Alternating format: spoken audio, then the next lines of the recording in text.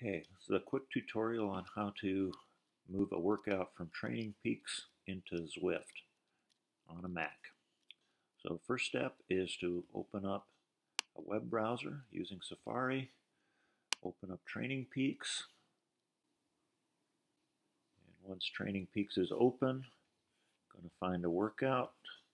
So I'm going to select my Monday morning recovery effort here. Then I'm going to go to the Export Workout File button here, select that, and download it in the ZWO format. That then downloads. Okay, the next step is I'm going to open the Downloads folder, and that now has my recovery workout in the download folder. Now we need to move that file into the Zwift workout file. And a quick, easy way to find that file or folder is to open a new Finder window, and I'm going to search for that format. .zwo. Name matches that. And there is a workout that I have loaded. And if I follow the path, it's in Documents, Zwift Workouts.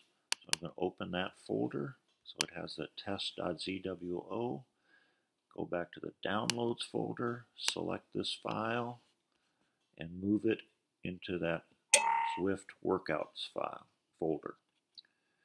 Okay, now it should be there, and we'll just do a quick look to make sure it's there. So now I'm opening Zwift, and it goes through its loading process. And I'm going to skip pairing, which it doesn't want me to do, but I'm going to do it anyways. And I'm now going to go to Select Workout, and I scroll down to Custom Workouts, and there is my recovery effort.